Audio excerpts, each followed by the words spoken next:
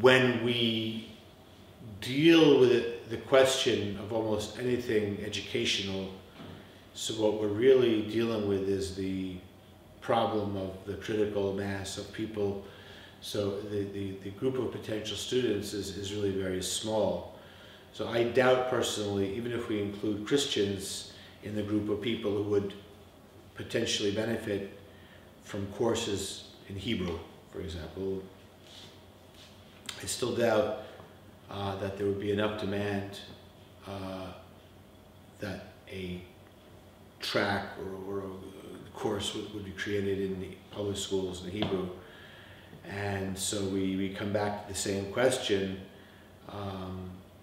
of doing a very small community, what does one do? So the option would be private instruction within the community, or even group instruction within the community.